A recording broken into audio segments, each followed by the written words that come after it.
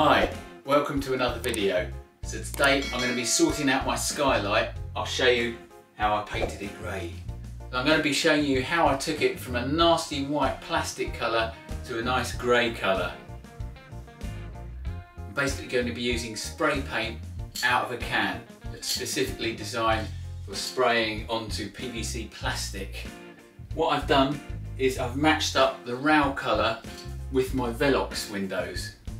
And also, so it's not going to be such a plastic white 80s nightmare, I'm going to be filling the holes in the top, and I'm going to be taking off the white ridge across the top as well, making it nice and flat. I'll take off the bits of trim that attach to it, and I'll be masking it up and spray painting it with the cans that I've bought. So let's see how it goes. Now it's time to sort out this white plastic skylight. The guttering gets really clogged up, as you can see. I'm not really sure why it's even there in the first place. There's been quite a lot of rain recently, and the guttering does not seem to be doing a lot of good. The rain just washes straight off the edging underneath anyway, and there's no need for the guttering, and I've always hated it, so it's coming off. I'm going to take some of the bits of trim off, clean them up and prepare them for spray painting.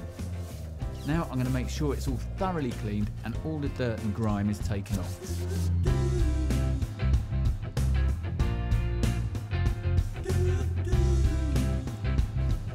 Great, that looks all clean. I've taken the plastic guttering off and taken off the plastic clips that were holding it in place. It actually looks much better already, but I'm still going to spray paint it. I've taken a bit of trim off the edge of the glass and I've taken the end caps off. And now I'm going to sand down this plastic ridge and take it off and make it nice and smooth, and I'm going to fill the holes that are just here. I'm going to be using my belt sander, and I'm using it with a really rough grade sandpaper just to take the ridges off.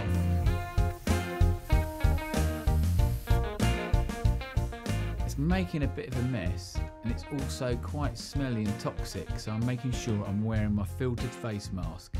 These are the big bits of plastic that are coming off.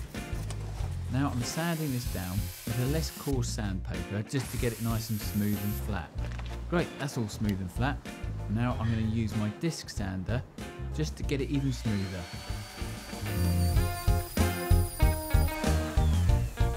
I'm getting all these bits of plastic out of the holes and making sure it's all nice and clean and smooth. I'm sanding the top of the holes just to create a key for the filler. I'm going to use car body filler just because it's much stronger and it's flexible. I'm using a golf ball size filler, and then I'm going to use a pea size as a hardener, and I'm just going to mix this all together.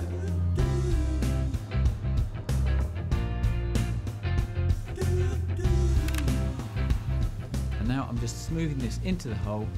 It sets off really quickly and I'll be able to sand it down after about 5 minutes.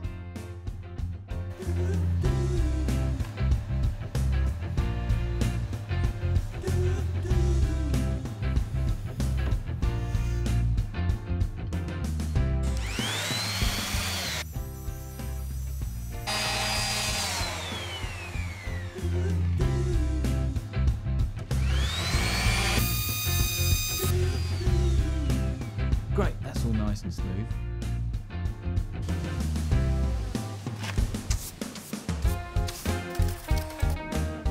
I've cleaned up all the bits of plastic. I'm using surgical spirit as a degreaser, just to get off any grease or oil that there may be left on the surface.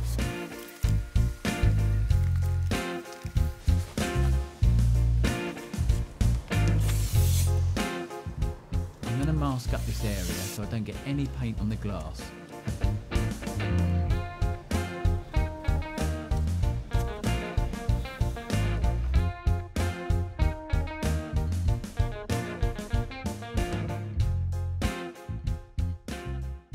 I've masked the edges up now. Now I'm just going to put some newspaper on the glass. I've put the painter's tape on first, and then I've put the masking tape over the edges of the newspaper, and then just putting this on just to get nice, clean, smooth lines. That's all done now. Now for the other side. Now I'm going to start spraying. This is the spray that I'm going to be using. It says it's for use on PVC, but I think actually any spray paint will work. Now I'm holding the can about 20 centimetres from the surface, and I'm using even strokes from right to left and left to right, and then releasing the spray at the end of each stroke. This is one coat done.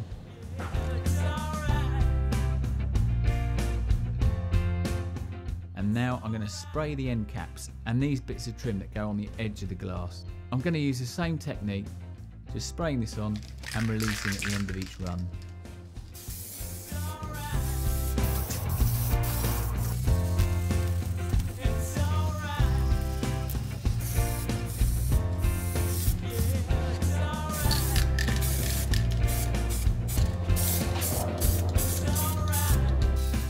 Turning the end caps round so I get spray paint onto every part. Great, that's all done now.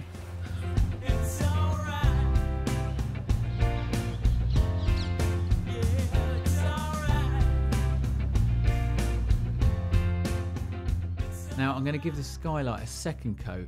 I'll rub down the area with a really fine wet and dry sandpaper. I found that you can build up the layers really quickly to cover up any white that is showing through.